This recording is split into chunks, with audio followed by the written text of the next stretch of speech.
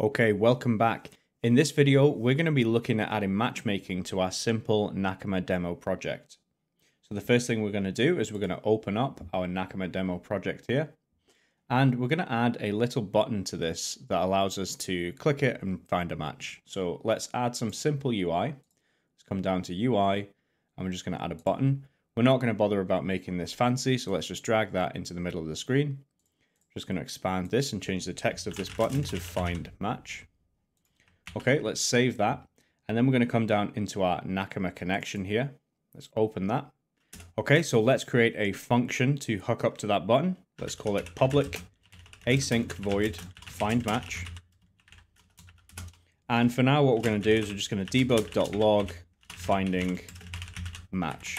And let's go back into our Unity UI. Let's click on the button here. And then let's choose our Nakama connection. Let's drag that into the onClick handler. And let's come down to Nakama connection and find match. Okay, let's play this and just make sure that that button is indeed hooked up. So we can see our session is printing back, our socket's printing back and telling us that we're connected. Press find match and we can see that it is indeed hooked up to that function. So let's now go back into the code and actually start hooking up some of the matchmaking code. So let's come down after we've done our debug log. And the first thing we're going to do is we're going to ask Nakama to give us a matchmaking ticket. Now, what a matchmaking ticket is basically a string that we can use then to either join a match that has been found, or we can cancel our matchmaking request by passing it the ticket and saying we no longer want to be match made. So for now, we're not going to focus on canceling a matchmaking request, but we are going to grab a ticket and use that to then join a match. So let's say var matchmaking ticket equals, we're going to use the await keyword here. So let's say await socket dot add matchmaker async. Let's open up our brackets and let's see what this takes. So it takes a string query, and you can see in there that the default value for that is an asterisk, which basically means anything. And then we take a minimum amount of players that we're expecting, a maximum amount of players, and we can also then pass in some string and numeric properties if we wish to do any further filtering of those requests. So for now, we're not going to pass in any query, but we are going to pass in a minimum and maximum amount of players. So let's just leave the string query as the default option. So let's give it an asterisk there. And for minimum players, we're going to say 2. And for maximum players, we're also going to say 2. And the reason for that is just purely that we're going to run 2 clients here. So we don't want it to be waiting around for it to try and find 4 players, for example. We know we're only going to run 2 clients here. So let's just leave it at minimum and maximum of 2. And for now, for our string properties and numeric properties, we're going to leave those both at null. Now you can see that these already have default values, so you actually don't need to put these in if you don't want to. I was just showing that for clarity. Okay, so now we've got our matchmaking ticket. So what we can do now is we can save a reference to that up here. So let's create a variable up the top here, and we're going to call this private string ticket. And let's come down here, ticket equals matchmaking ticket dot ticket. And that is the actual string ticket there. And we're going to save a reference to that. Okay, so one other thing we need to do is we now need to listen out for an event on the socket that tells us that a match has actually been found. So just after we connect the socket there, let's add in an event handler. Let's say socket.received matchmaker matched. So this is an event that fires whenever we've added ourselves to a matchmaker pool and a match has actually been found. So this is going to fire this event and we're going to add a handler to this. So let's say plus equals, and then we're just going to drop in the name of the function we want to handle this. So I'm going to call this on received matchmaker matched. Okay, cool. So let's come down here and define that function.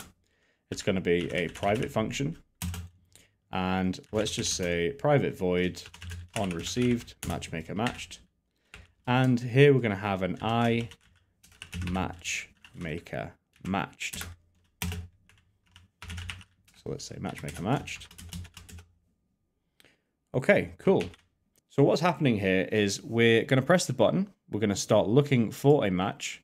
We're going to request ourselves to be added to the matchmaker pool, and we're interested in a match that has any properties, and we want a minimum of 2 players and a maximum of 2 players as well. So we're basically looking for only matches that have 2 players in.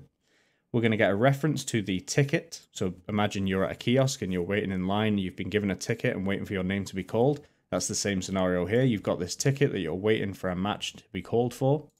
And once a match has actually been found, we've subscribed to the received matchmaker matched event here.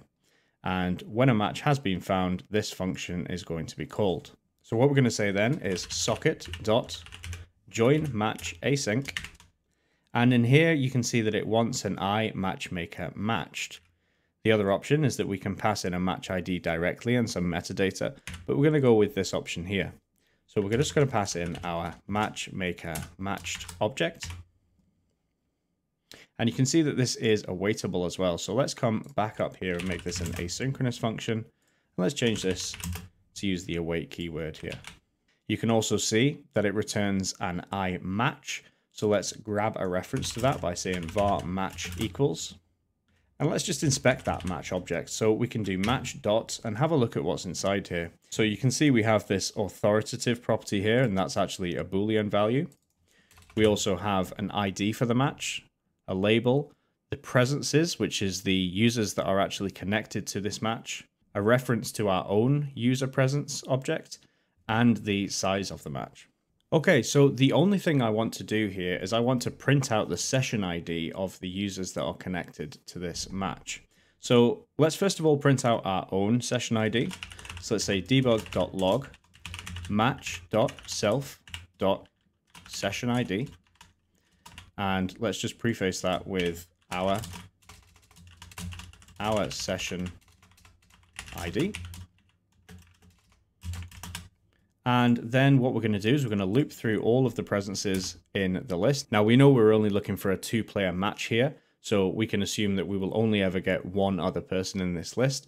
But let's just do it as a for each loop anyway. So we're going to say for each var user in match.presences. Okay.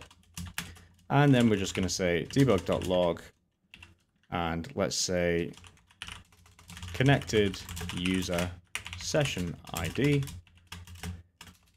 and let's just put in the user.session ID. Now let's just drop in a colon and a space here to make it nice and clean. And let's go back to our Unity. One thing I'm quickly going to do is come to Edit, Project Settings, and just in the player here, I'm going to change this from full screen window to windowed, and that should be good to go, just so that we don't end up with a full screen when I build this. So let's then come down to build and run. So this should just take a second to build that there. Okay, so that's open. Let's click on find match and then let's run the project in the editor. Let's click on find match here. You can see it says finding match. And in a second here, it should, there we go, it's printed out our session ID. So it's B387D. And you can see here, we're also connected with another user and their session ID is B19FB.